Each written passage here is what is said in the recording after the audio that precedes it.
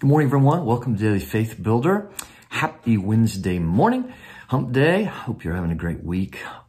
This week we're looking at this idea, how do we grow hope? How do we grow hope? And the second word that we've been looking at in the Olivet Discourse that Jesus gives us to help us with this, the first was being watchful. We need to be watchful. And we talked yesterday about understanding, do we have a biblical view of things, or is it just a political? And is the Bible, the gospel, actually impacting our view, or is politics more?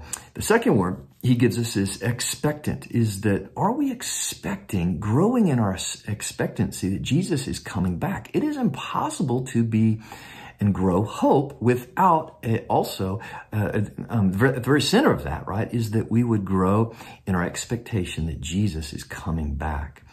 And unfortunately, I think we throw that around very flippantly rather than really think about that. Internally, we see in the scriptures that when the church gathered together, at the very center of this there was this continual, which we see at the end of the Bible, Maranatha, come, Lord Jesus, come.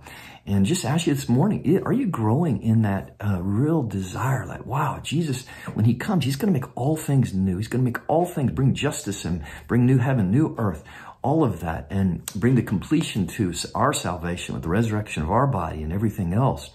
And so just some things to think about. And the question is, well, how do I grow in that? How do I grow in this longing, right, for Jesus?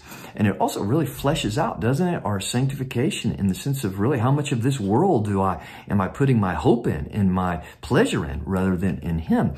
And the reality is, for me to grow in my expectation for Jesus' return, it really comes down to my affection for him. Am I growing in intimacy, in personal knowledge of Jesus? And that cannot happen without, I think, two clear things. One is being a committed part of a local body. In other words, who are we locking arms with? Who are we breaking bread together with?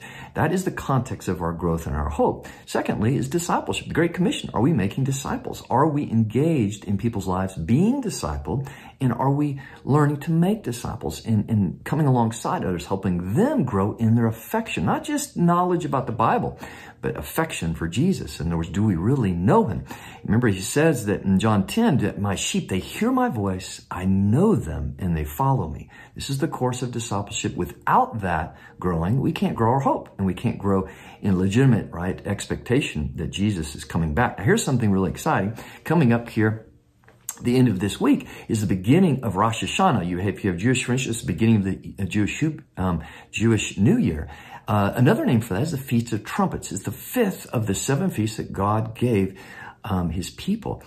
And the Feast of Trumpets is the first of the fall feasts. The first four were in the spring, starting with Passover, and Jesus perfectly fulfilled all four of those. Like on Passover, he died. I mean, how do you pull that off, right?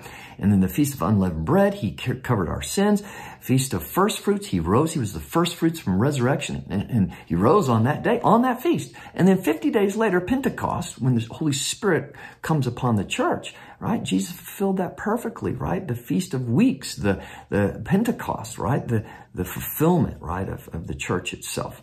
So Jesus is going to fulfill the Feast of Trumpets. And we see here in the Olivet Discourse that at the trumpet blast, Jesus will return. We don't know the day or the hour, but there's something wonderful about this Feast of Trumpets. Many are being called to prayer. I know in Washington, D.C. on the 26th that many are gathering to pray for our nation. I'd encourage you to get with your church, get with your community group, get with your folks. We're gathering, here's a church, Crossroaders, this Friday together to pray here at 6:30. I hope you'll come and join us as we lift up our nation and we call upon God. Hope this blesses you. Let's be expectant. In Jesus' name, amen.